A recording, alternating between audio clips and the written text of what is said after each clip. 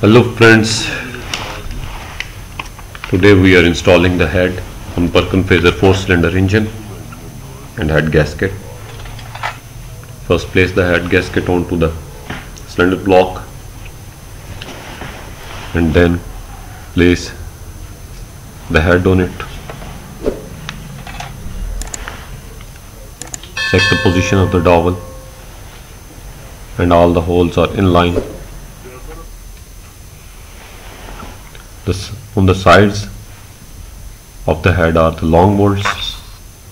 On the fuel pump side, these are the medium sized bolts, and in the center where the tappet cover is installed are the small bolts. The torque sequence is mentioned on the bolts.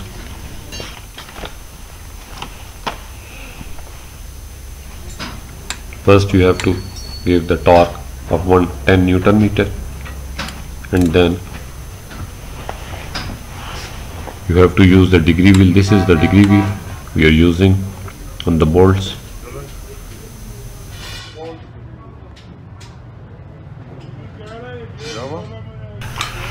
The degree wheel is used for the degree torque. As I have already told you, these are the medium sized bolts and you have to give them 180 degree torque with the help of a degree wheel. First you have to zero the dial and then you have to give it 180 degrees. There you can see the degree wheel moving, and we have given it to 180 degree.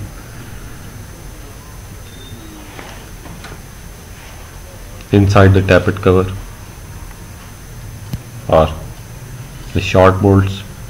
We have to give them 150 degree.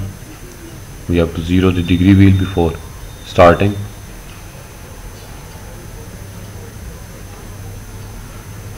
There you can see it's almost 150.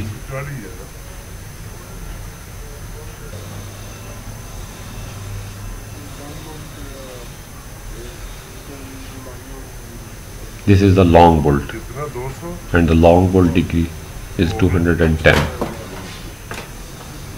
There you can see we have given it 210 degree of torque.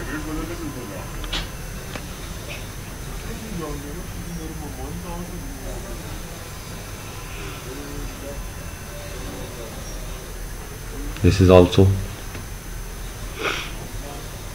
a medium bolt, and I have already told you that we have to give it 180 degrees. Again remember, short bolts 150 degree, medium bolts 180 degree and long bolts 210 degrees according to the engine manufacturer's manual.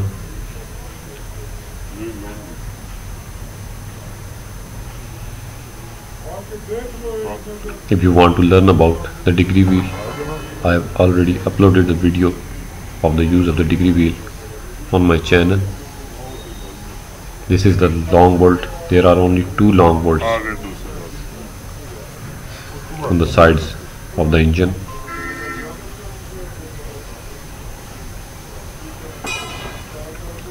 Which will be given 210 degrees. Thanks for watching the video and subscribe for more.